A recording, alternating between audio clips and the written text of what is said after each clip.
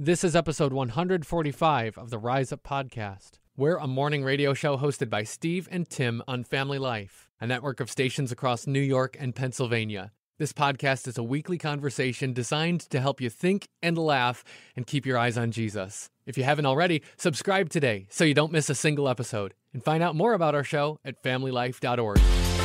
Sharing the message of hope. It's Rise Up with Steve and Tim on Family Life. A lot happens in a short amount of time this time of year, doesn't it, Steve? Oh, yeah. You've got Halloween happens in the community, and then an election. Oh, and then get ready, Thanksgiving, and, well, we all know what's coming all after that. Wow. But, like, something my wife brought up to me that I thought, I had never considered this before, Steve, about this holiday time of year, is... Well, so we were taking our little girls out in our community for trick-or-treating. And I was just thinking about how, well, we're stopping at any old house and, you get nice comments here and there. Like, oh, love your costume. Oh, this is nice. And it's kindness, right? Kindness between strangers. Very welcoming. Welcoming, right. Kindness between strangers. The lawn signs are out. You see the name of that politician, you see the name of this politician, but it didn't matter. And I had never thought about that before. How here's this holiday where all sorts of people who, if you get them down and say, hey, let's talk politics, is there going to be any agreement? No. But when it comes time to just choosing to, like, celebrate kindness and strangerly goodness between each other, like, that can happen. That can happen. And it struck us as kind of ironic that, oh, man, sometimes that doesn't happen at the family table at Thanksgiving. Sometimes it doesn't happen, even Christmas. Right. And I just think about how, well, what do we do about that? Right.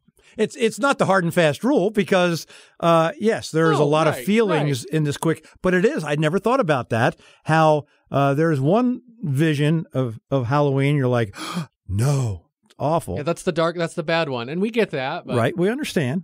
But you're right. The welcoming, we're all one. We're all together. However, many people can relate to the Thanksgiving or Christmas gatherings, whether they're sitting at the table or exchanging gifts or running around where, uncle or somebody's going to be there that we're not going to get along with. And there's all this me, even gift giving and grabbing, gifts for Christmas. But yes, those holidays are the ones we generally think of as it's family, it's thanks, we're all one. Well, not necessarily. Yeah. It's the other one that many people have this dark view of, and there is a dark view that is like, it's together. That is interesting. It comes back to I know a lot of times, Steve, when you and I have conversations, I love that we often come back to saying, you especially, that it's a matter of the heart. And you often say, Steve, like with God, it's always a matter of the heart. And man, can it be any different with us? I was thinking about the difference between how we treat strangers and family. And that could mean family, like either people really, really well and they're friends that are like family, or family. And, if you're looking for like one big takeaway, I don't have it right here, but like just this observation to me is interesting because in the car, a stranger, we can be really rude to them. We don't know them, so we honk at them. We don't see their face, so we think, oh, they're this big jerk. They're cutting me off and traffic. And then other times, though, strangers, it's easy to have small talk and to think the best of them just in passing and have a good time. Sometimes with family, we've got this other thing going on. We know them so well that they bug us. We know them so well that these little quirks always get on our nerves. Or other side here, we know them and so we say, oh, well, yeah, I can overlook that fault because look, if you really knew their heart, you'd realize they're not like that all the time. And so it's interesting to me. I think if I did have to have a takeaway with how we treat strangers, how we treat family, like the grace we're willing to grant other people says more about us than it does about them. Because people are always people, right? Like they're always going to be guilty. We're all sinners, but they're all got goodness in them too. That grace that we're willing to show them, it doesn't define them.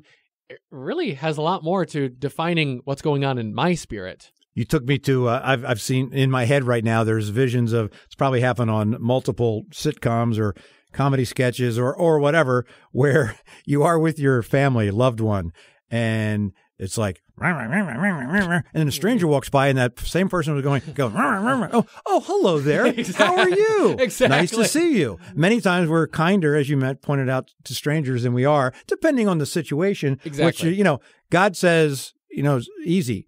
Love God, not easy, simple, or whatever. You know what I'm saying? Love God, love people. Doesn't say love God, love this person, don't love that person. It's like, it does say a lot about us, how we're going through things at the moment. And we are to show that grace to others because there's many, many times that we need that very same grace ourselves. Yeah, a verse that was in my thoughts earlier this week, and I had to look up the reference for it because, just kind of had an election. So we think about things like what Colossians 4:6 says. Let your speech always, that was always, let your speech always be gracious. I mean, always be gracious. And I have to think, do I do that? No, honestly, I don't. Sometimes I let my speech be whatever Tim wants it to be because I had something to get off my mind. And I feel comfortable with this person, so I'm just going to tell them, whether it's family or friends. Or let your speech always be whatever emotion you're feeling. And it's no.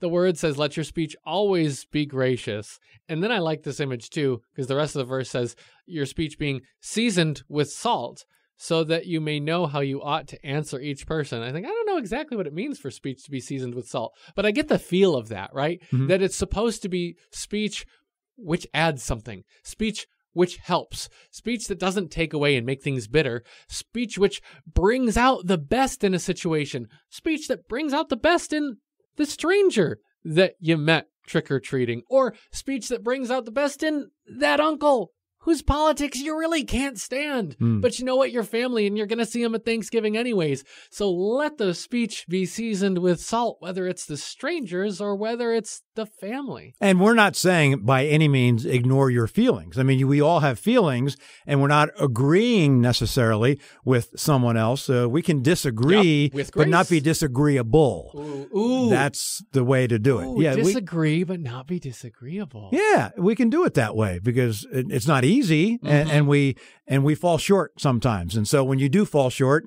hey, it's this time of year. You hear that word a lot. Forgiveness, Thanksgiving. Thank you, Lord, that I can come back to someone and say, I said something and maybe they didn't even take it harshly, but you all of a sudden later thought, oh, did I say that too harshly? To go back and say, I am so sorry. I didn't mean it. I hope it didn't come across that way because it was not my intent to come across harshly. And please forgive me. And whether they forgive you or not, that's the next step. But the point is, you do have your feelings and you can disagree with someone. That's good. But bring it across in a loving manner, which God, we're supposed to be more like Jesus every day. Yep. And it's not easy. It's just a step-by-step process. But you're right. It's an important lesson this time of year as we get more together with family, which... it's a wonderful, wonderful time. We can't wait for it. Others are just dreading that time together, but we can still have that attitude of love, the Jesus kind of love. We weren't sure how you liked your coffee, so we didn't make any. Hope that's okay. It's Rise Up with Steve and Tim on Family Life. Praise God for doctors and the knowledge that God has given doctors and nurses and things to. They now have come up with a way with blood sugar levels. They can tell, believe it or not, true story, by the pitch of your voice. Whoa. Whether you have high blood sugar levels or low or normal, that kind of thing. But, you can't just begin those things. There's so much experimentation that goes on beforehand. And so, they use animals and different things to try that. And I was able to. I was able to get a hold of some recordings. What are you laughing at? I was able to get a hold of some recordings of some of the animals that they experimented on. Remember earlier, it was just several days ago, we talked about the flies and what the flies like and don't like. And the recordings you had of the actual fly. And they were able to use those same flies, or at least relatives of them, I suppose, to find out, experiment whether the flies had high or low blood sugar levels. So, again, these are just some recordings I was able to obtain. Your hands on these records. So this was a fly. See if you can tell if it was high or low blood sugar levels. Yummy. That's high. That's high blood sugar levels. Is that what that is? Yeah, and then they had other flies that were like, that's no good. Can you guess which is the low? These are not actual records. This is not. They said they were. Not happening. They said they were real. I don't know. As refreshing as that first sip of coffee in the morning, This is Rise Up with Steve and Tim on Family Life. Rise Up on Family Life. You've heard Jesus died for you on the cross, heard those words before. Do we often think, though, of like the hardships in Jesus' lifetime? Like, yeah, there were a lot of them. Dark times, they were there for sure. Now, I got to think about me. Now, for me, when I'm struggling in a dark time, I can tend to forget about everybody else. Their problems, yeah, those go by the wayside. I'm focused on my problems here, okay? What about Jesus? What about in his hard times? I look at this one where Jesus was praying all night before he went to the cross, praying in agony in his heart, the Bible says. But he didn't stop caring for me. He didn't, in that moment, stop caring for you.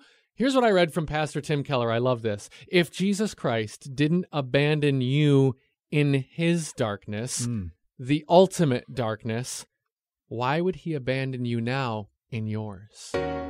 May the blessings of the Lord be with you in all that you do today. This is Rise Up on Family Life.